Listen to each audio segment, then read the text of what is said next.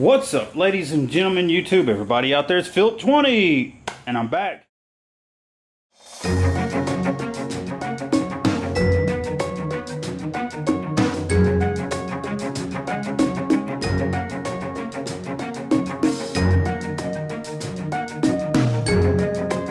Check it out.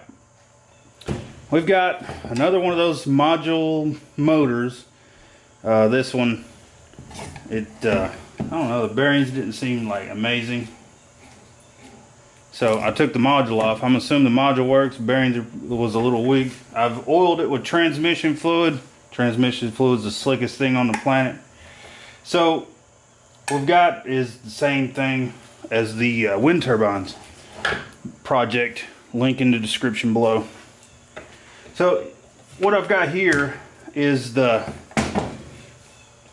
motor that come from the fan that nearly killed me, or it was coming after me. It should be showing right now. So this fan was really cool. It done a pretty cool job, and I turned, like you can see, the motor shafts are nearly gone.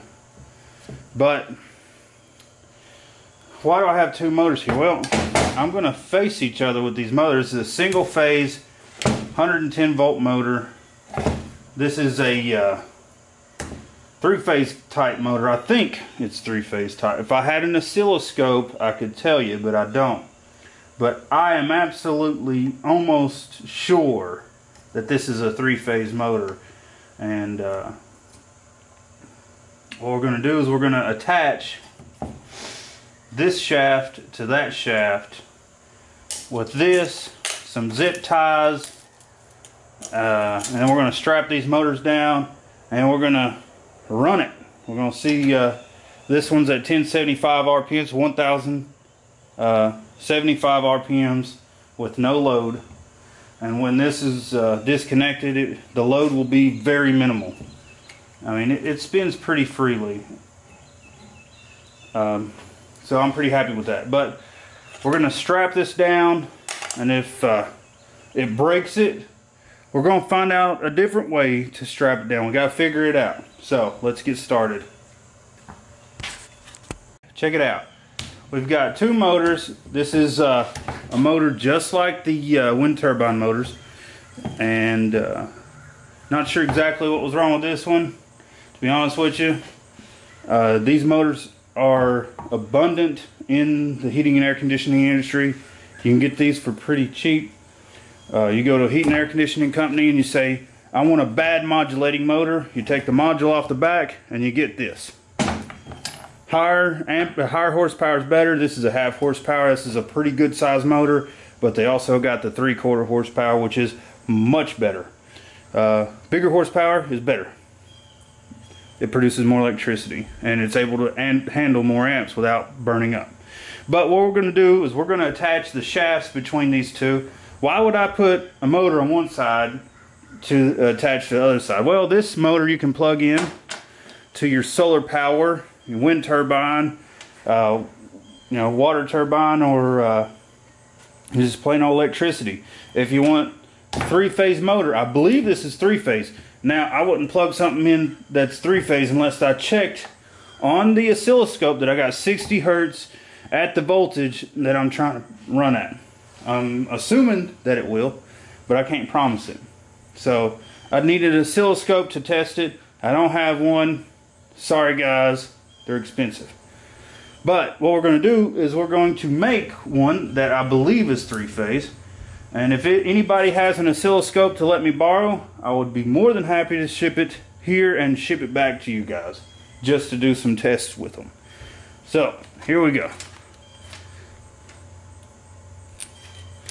I'm going to mount this motor here, and then I'm going to run this strap as tight as I can on the other side.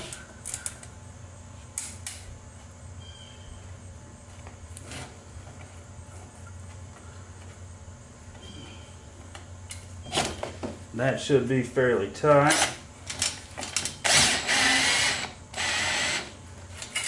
That ain't gonna work. So what I'll have to do is drive this in at an angle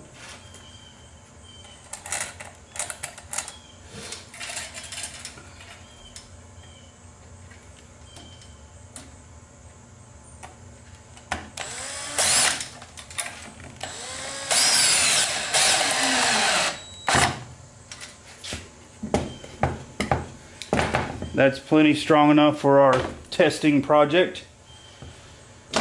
Now I'm just going to trim that off. And we're going to do the same thing on the other side.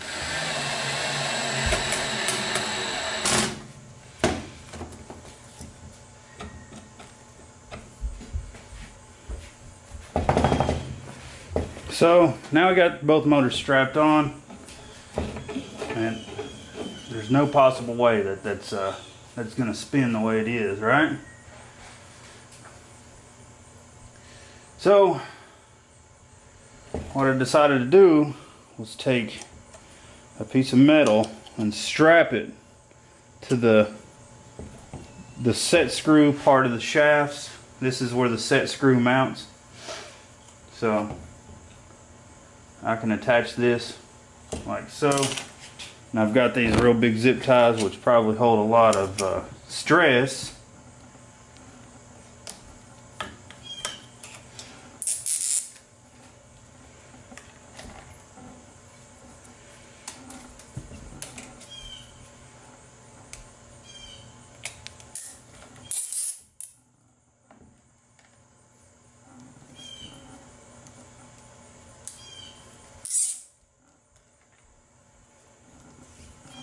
Now, I'm not saying this is what you would do to make it work forever, but you can get the idea.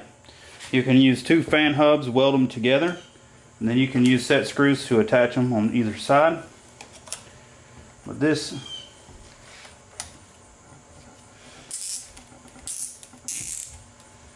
is just a fast way to demonstrate what I'm talking about here.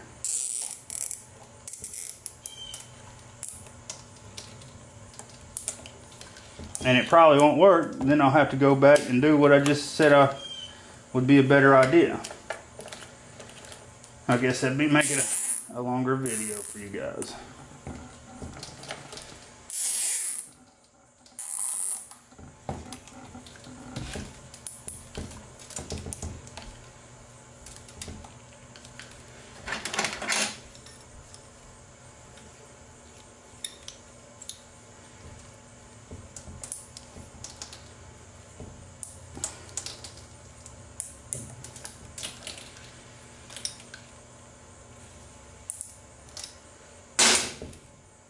So if I turn it on now, it'll just start flapping. I guess it wouldn't hurt though, would it?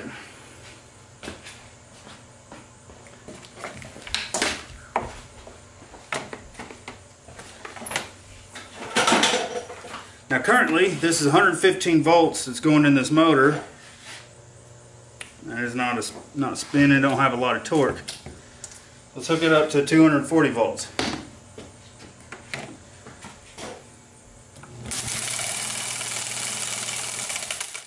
Well, it appears that it's doing something. Okay, so now what we can directly do is trim the scraps off of this thing, and then we can start doing some tests.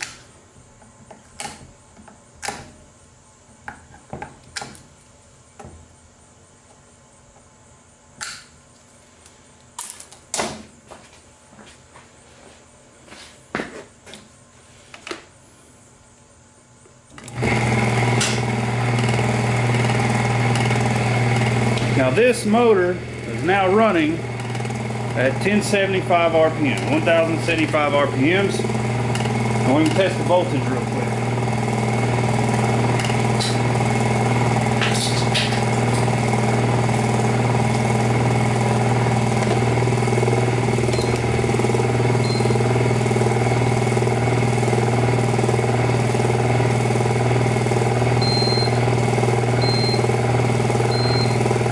.140 volts.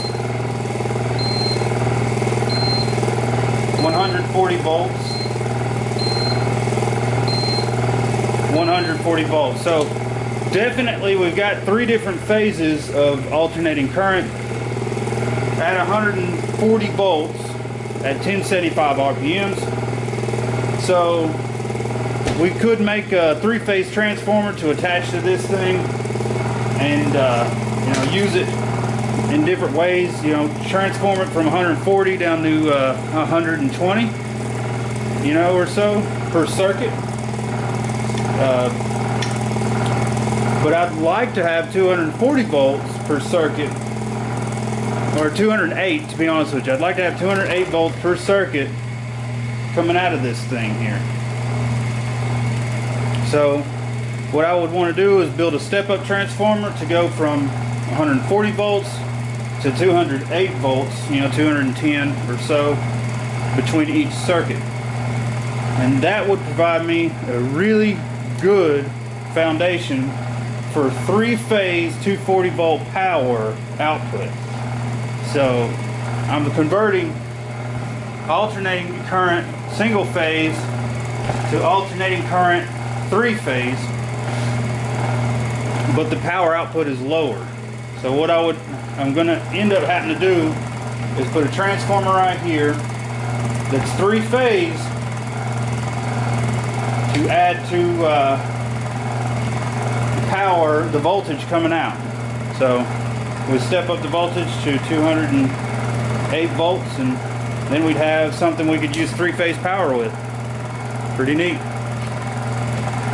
This is Philip 20 with solar power, electricity, and electronics.